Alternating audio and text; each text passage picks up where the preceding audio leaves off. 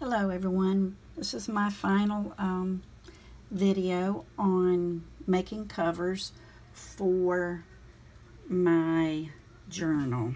And I wanted to show you, I'm doing this by hand so it's going to be a little bit more wiggly than normal.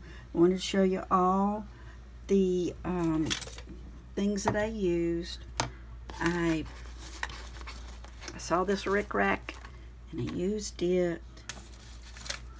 I used this tool to help me put down some of the glued items because it has, you open it and you can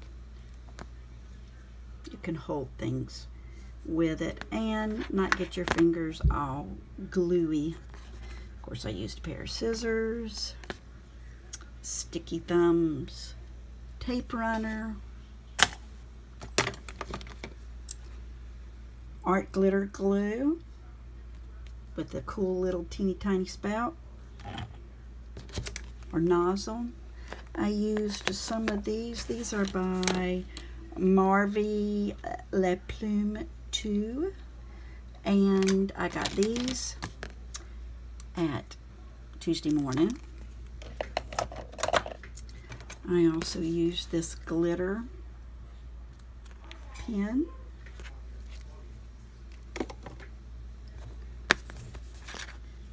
Black writing pen and a corner rounder to soften some of the edges.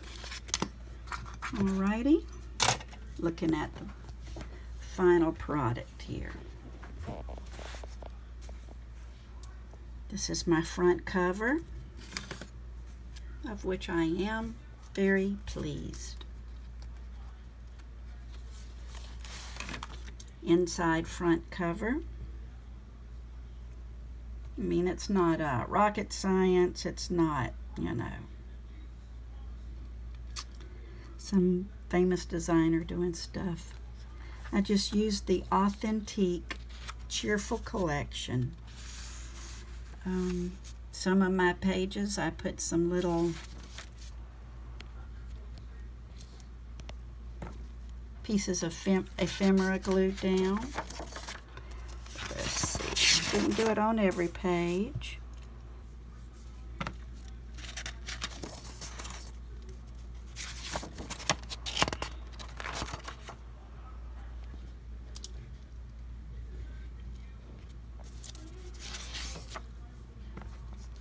I like this collection because it looks warm and summery.